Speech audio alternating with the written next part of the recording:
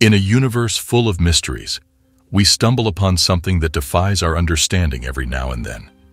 The James Webb Space Telescope has unveiled a groundbreaking discovery. The early universe was home to over 700 galaxies, a revelation previously unknown. Scientists embarked on a deep dive into the galaxies that existed mere millions of years after the Big Bang. As per the conventional cosmological model, this pivotal time frame is termed the epoch of reionization. It's believed that during this phase, the universe was enveloped in a gaseous haze, rendering it impenetrable to high-energy light. However, the Webb telescope's findings have challenged this notion.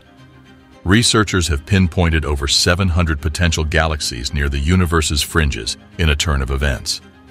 These galaxies were observed during the universe's infancy, specifically between 370 million and 650 million years of existence. The sheer volume of these galaxies surpassed any prior estimates made before the launch of the Webb telescope. The telescope's unparalleled resolution and sensitivity have granted astronomers an unprecedented glimpse into these remote galaxies. In today's video, we're diving into the James Webb Space Telescope's latest discovery. It has spotted something challenging everything we thought we knew. These groundbreaking discoveries at the universe's extremities are awe-inspiring and somewhat daunting. They challenge and reshape the very bedrock of our cosmological understanding. This monumental discovery indeed heralds a new era in our quest for knowledge. A scientist from NASA remarked, "In the past, the earliest observable galaxies appeared as mere blots, representing billions or millions of stars from the universe's dawn. Today, some of these are expansive entities with discernible formations. We're witnessing clusters of stars coming into existence just a few 100 million years after the universe's inception." To begin with, the James Webb Space Telescope has unveiled a groundbreaking revelation. Within a galaxy that emerged when the universe was merely 10% of its present age, complex carbon-based molecules have been detected. These molecules, scientifically termed polycyclic aromatic hydrocarbons, are also found in Earth's coal and oil reserves and smog. But what makes this discovery so monumental? Justin Spiker, the chief astronomer behind the study, elucidated, "The compounds we've identified aren't basic molecules like water or CO2. We're discussing large, intricate molecules comprising dozens, if not hundreds, of atoms." It's astounding to think that the universe could produce such elaborate molecules shortly after the Big Bang, contrary to our existing models. Considering the vast distance of this galaxy, the light that reached the astronomers set out on its journey less than 1.5 billion years after the Big Bang. Given that the universe is approximately 13.8 billion years old now, we're peering into its formative stages. Here's the intriguing part. It's the prowess of the James Webb Space Telescope that enabled us to identify these multifaceted organic molecules. This discovery has set a new benchmark, pushing the previous records for such detections back by nearly a billion years. It's worth noting that earlier attempts to pinpoint complex organic molecules in ancient galaxies could merely confirm their presence or absence. With the resolution James Webb Space Telescope offers, we can discern intricate details about their location within a galaxy. In the early galaxy SPT 041847, these molecules aren't uniformly distributed, and the rationale behind this distribution pattern remains a mystery. These recent discoveries illuminate the processes that birthed the initial galaxies and stars, leading to the diverse array of elements we observe in the universe today. But the implications are even broader, suggesting a potential paradigm shift in our understanding. Earlier, the scientific community believed that the formation of these intricate organic molecules was closely associated with the birth of stars. Yet, the recent findings challenge this. Spilker and his team observed numerous areas abundant with these molecules but devoid of star formation.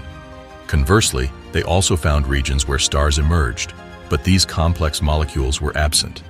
In the conventional cosmological model, it's posited that following the Big Bang, the universe took anywhere from 500 million to 1 billion years for its inaugural stars to emerge. This understanding, it seems, is now transforming. The star groupings under discussion are termed globular clusters. These are venerable cosmic assemblies that came into existence roughly 13.4 billion years ago.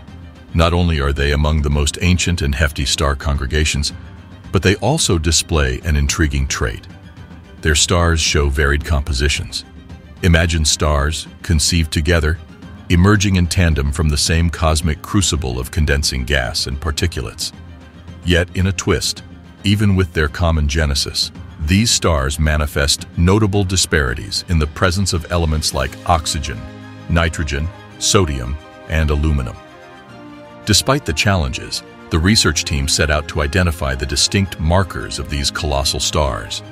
Using the infrared capabilities of the James Webb Space Telescope, they aimed to observe globular clusters in their formative stages.